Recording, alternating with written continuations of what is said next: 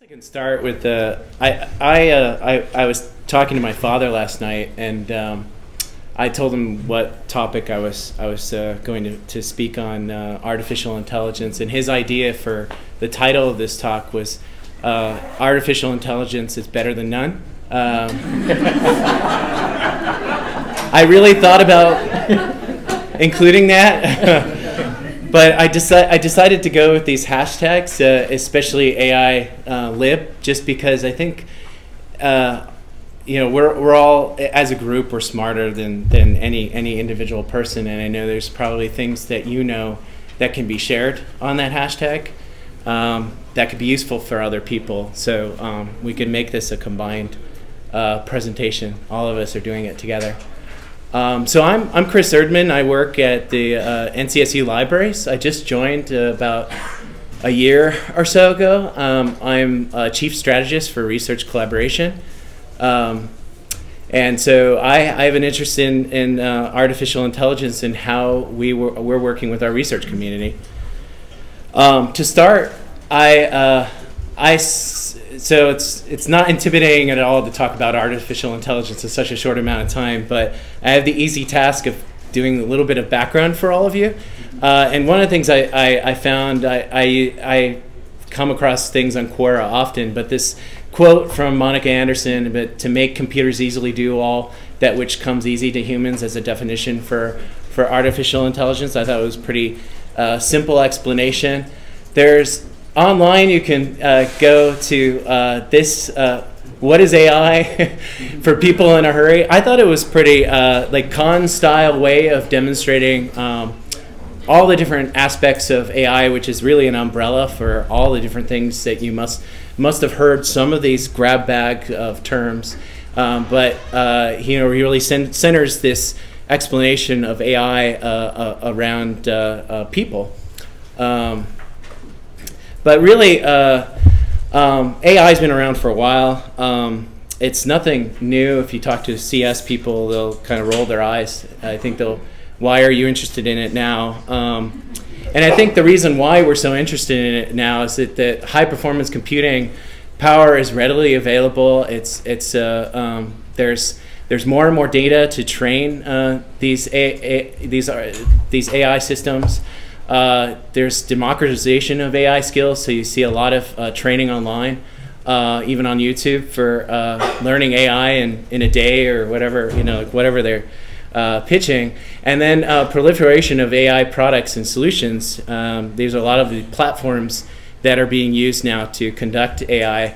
And just again, going back to that, let's use an example to explain AI. I think a really good one that recently came out was this Quick Draw, which looked for patterns in how people draw doodles, and it was done on the Google platform, and they were able to just collect this massive data set to train their models on with a system you probably have heard of, TensorFlow, but Google was able to leverage all this data and able to come up with a predictive algorithm to really understand what people were about to draw before they even finished it.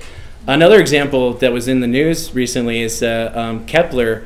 The space telescope, will have an announcement on Thursday that they potentially found something in their data set using machine learning. So really it's being used more and more. In the library context, so at NC State, and I'm sure every one of the other libraries out there, we're not unique in the sense that we're turning to our collections and thinking about how can we implement some of these AI approaches. So I'm thankful for this group that put out this really a blog post on how they use different tools out there like Clarify.ai to some of the Google and Microsoft computer vision services. But as you can see, this is a great example of, hey, the algorithm got that individual right, but he's not holding a laptop, and that's not a pizza in that one abstract painting. And so that really emphasizes the fact that as we experiment with these AI solutions, the underlying data is trained it's trained on other data sources. So I really wanted to focus my talk on our spaces in AI. This is something we're particularly proud of at NC State. We have amazing spaces. And one of the examples that pops up recently is this project called Digital Life Decoded. You may have seen it advertised on LIDA. It'll be a presentation tomorrow, a webinar. But really, this is a number of our fellows that got together and decided that we needed to really educate our students on how their data was being used, how machines were sort of interpreting what kind of person they are. And so here are some of the examples that they used, especially the electronic frontier privacy tools.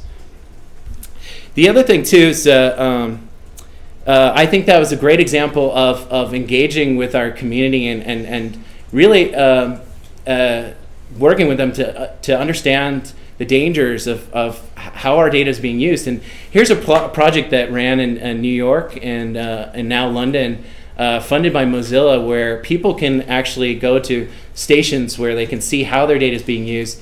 I think they have physical representations to digital.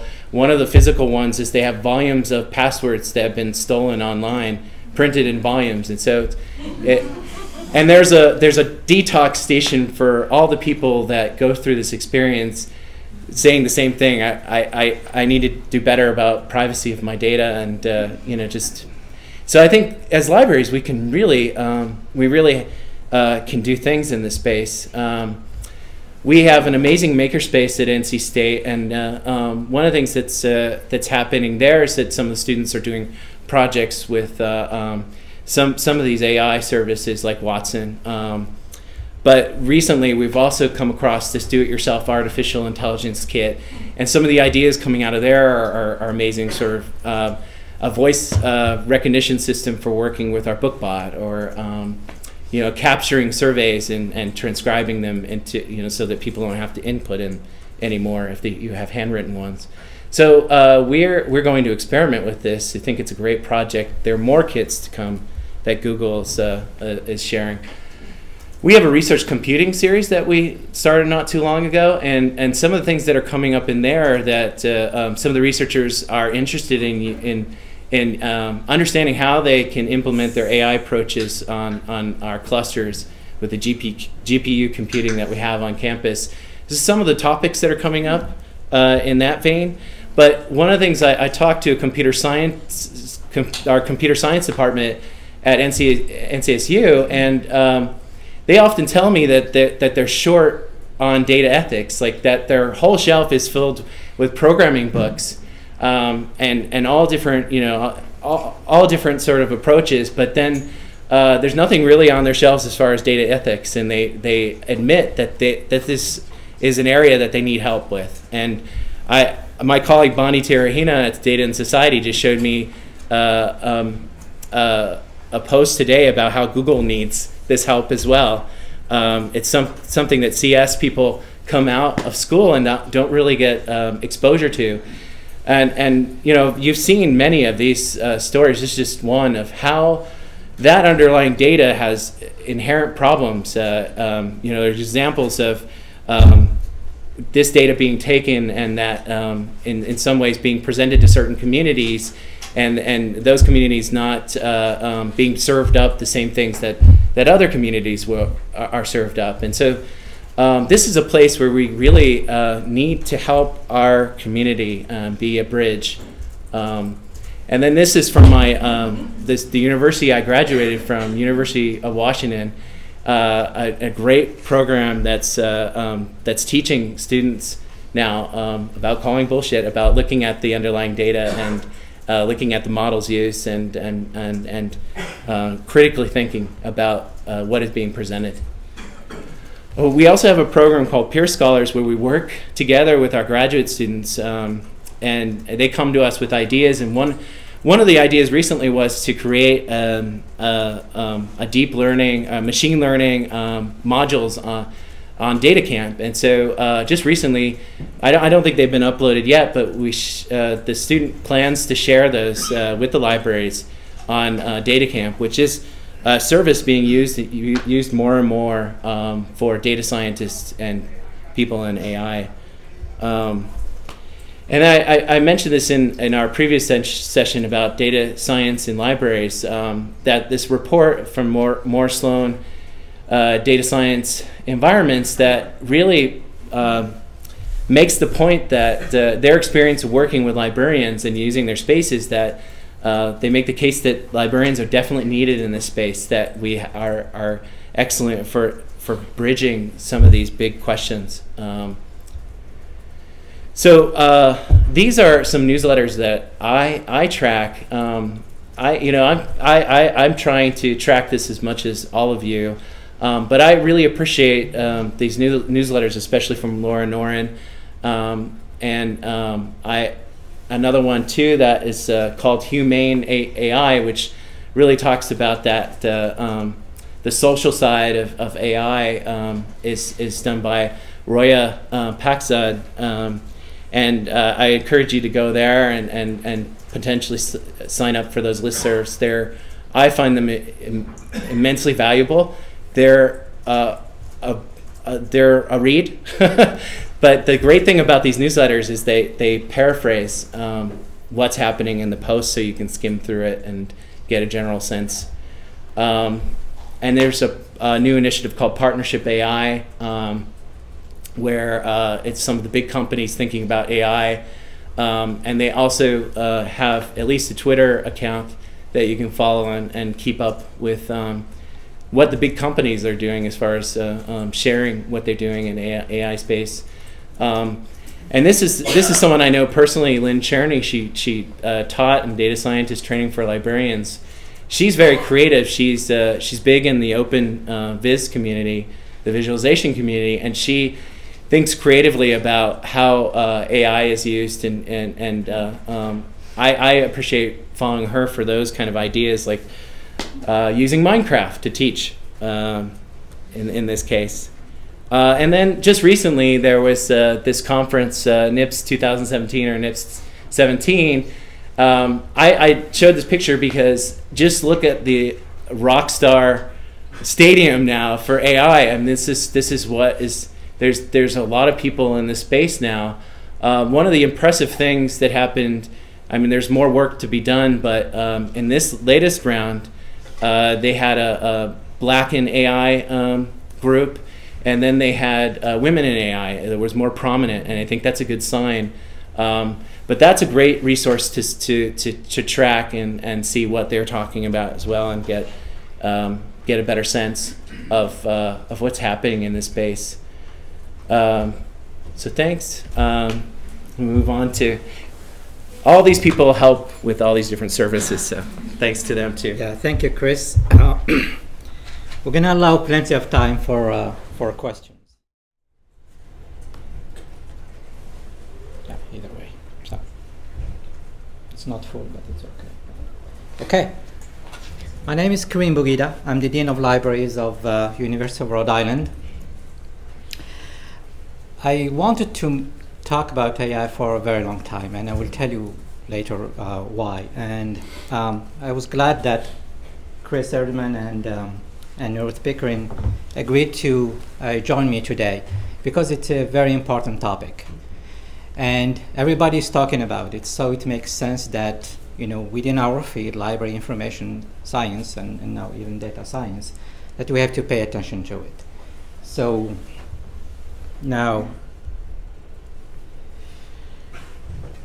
I always show this because people confuse Rhode Island with Long Island. We're not part of New York, okay? So we're the smallest state. Actually, there is a funny meme saying, if everything is big in Texas, does it mean everything is small in Rhode Island? So it's not small. We're thinking big too. So this is why we're talking AI. So within the last 2 years, good things are happening at the library. This is a little bit of context. So I presented on last time CNI New Mexico, our initiatives around big data and data science, which is under the umbrella of the library. And also previously, a year ago, presented our also the makerspace. And we have two new things happen. URI Spark, which is the entrepreneurship and innovation within the university. It's within the library. Data Spark. Data Spark is a new data analytics program that we acquired. It was part of another organization. It's linked really to Rhode Island and beyond. There are 10 people in it. And the newest one is we got a new grant around design thinking. This happened just last week. So this is why we're talking about AI. And here I don't want to define it at all. And same thing when Chris presented data science, it's a whole spectrum. And it's normal that it's work in progress. And there's something what we call the AI effect, is that when a technology is mature enough, it's no longer called AI. In fact, like OCR, optical character recognition, is no longer AI. Speech recognition. And actually one of the leaders actually in AI now came from the speech recognition and signal processing field. So whatever it means, you know it's important, you need to pay attention to it. The same thing, what is data science? And that's back to your presentation an hour earlier. And by the way, NSF is funding what is scholarship in data science. And actually Columbia and Brown got a piece of it, which means that it's really, really work in progress. And that's fine, because we, as in the library, archives, and museum field, we're not good in handling ambiguity. So we want things to be totally defined and structured. And we have to get away from that, like thinking, okay, it's a new bandwagon, you think about it, scope it, and be agile on it. So this is why it's okay. Because sometimes within this field, you have everyone is talking about it. And you say, okay, is this really AI or not? It's okay, but you know it's important. So Time Magazine specific edition, New Yorker too, and it's around robotics and the impact on robotics, on humans. Popular Science, The Economist. This was out last week. This is why we're thinking about AI, not just in the library, but the campus and nationwide, is because of what's going on in this field. The student literally, there's another slide, I'll show it later. Our student literally, before entering, they have a wish list of what kind of classes they want, and AI was a top 10 request. So this is why we see the library as kind of a hub, an intermediary, not a neutral space, not at all, because we're not neutral at all. But look at this, the top one, top jobs nationwide. It's huge. Data scientists.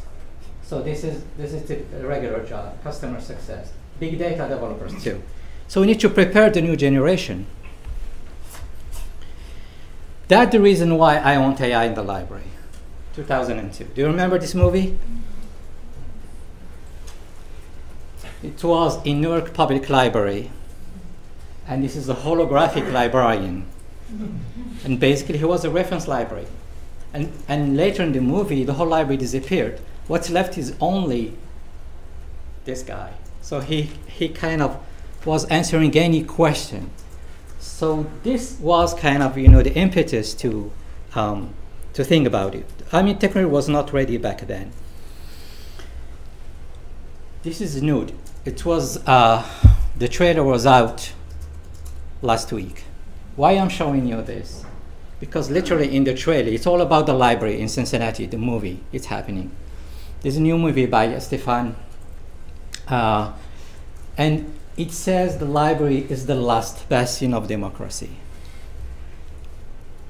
The police, because the part of the story is that it's occupied by homeless. And then the librarians were stuck between the homeless and the administration. What's the role of the library here? The same thing. So it's important for us because we have a social mission. So whether AI or not, we are part of the democracy of the social system. And values, back again, Cliff Lynch mentioned it earlier, and many of you, that our values are the same. AI now is more on like the technology side, and Chris mentioned the ethics side. It's missing, and we need our voice. We need to represent the communities around that. So I mentioned that already. This is our neighbor, Brown University. Just basically November 7, that they're struggling to keep up with the training and curriculum. Literally, like the CS classes used to be like 16, 17. Now it's more than 100. So there is a huge demand. And the market, we heard it from Rhode Island employers. They want folks with AI. So what you should do about it? Well, the role of the library. We're not just like waiting to be in a passive mode. So we have to do something about it. So a little bit of history. Do you remember this? I mean, it was 2014. The reason I'm showing this because when they asked the head of the library, Westport, Connecticut, why are you having those small robots in the library? He said it's the same when early 80s we had computers in the library because the library was the only ones. So it's part of that movement. And do you remember also, it was in the news, February 2016, Hugh, the robot librarian. So, and actually there was a session at computer libraries in last March where they're talking about this too. So this is specifically, they designed in UK, a robot that will tell you where to find things. So that's very interesting. And then I'm citing here Chris, and Chris is here. Hey, I'm citing you because this is really, really important. Like, AI can magnify existing system of inequality and racism, sexism, homophobia, and the like. This is why natural is, I would say, we're the voice of the voiceless and the voice of reason, because the US specifically is a very capitalist society. So AI is going to happen whether you like it or not, and it's happening already. So you have to have kind of control, and part of it is also, as university, we need to train also the student. You have a voice, you have a role, even if you work in companies where the motive is basically making money, but you have a voice in making kind of embed some values in it. This was just last Friday. I was pleased when I saw it. So if, I don't know whether actually Amazon is aware of this or just one programmer decide to make it, but when you ask us about Black Lives Matter, so Amazon, Alexa and Echo, they have a response, and a feminist response. That's interesting. And actually the whole, I would say racist and neo-Nazi are freaking out about it. So, and they need to freak out because it's not neutral at all. And I'm glad there's already something that shows you this. So there was something also, Ruth, you presented at this event too, around AI. Means now it's no longer really the cutting edge. It's almost going to be mainstream at some point. So now us, you or I. So we start the process in March.